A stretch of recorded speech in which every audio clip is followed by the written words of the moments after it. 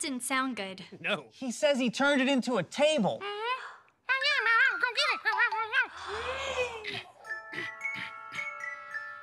Pretty. Oh, no. The thing is, Warehouse Mouse, that's actually a part of Nina's clock.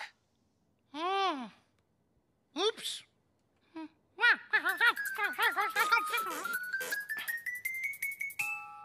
Mima. Sorry. That's okay, Warehouse Mouse. You didn't know. I didn't know. That must be the little disc that played the music. Yeah.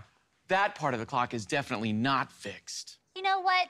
That's all right, guys. The clock doesn't have to play the song anymore. It's close enough. Hold on, Nina. I might have a disc just like that in my hat.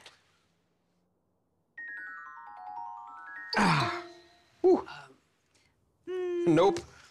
No. Nope. Nope.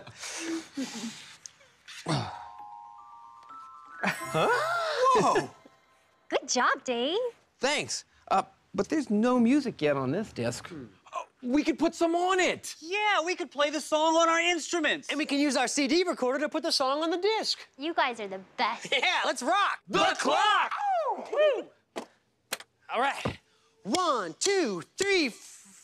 Well, wait. How does the song go? Do you remember, Nina? Not exactly. I just got the clock today. I think it went like this.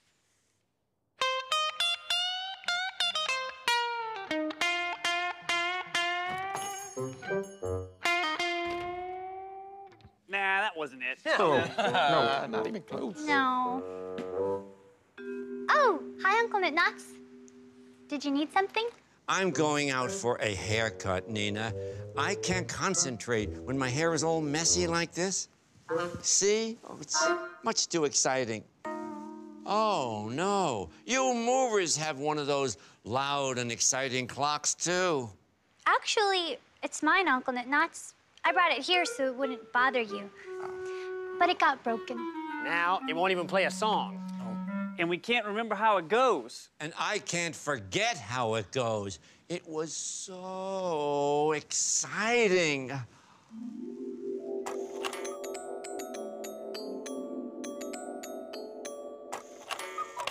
Knick-Knocks, do you think you could sing it for us? No, I don't sing. Can you sing just this one time, Uncle Knick-Knocks, please? So we can fix my cuckoo clock.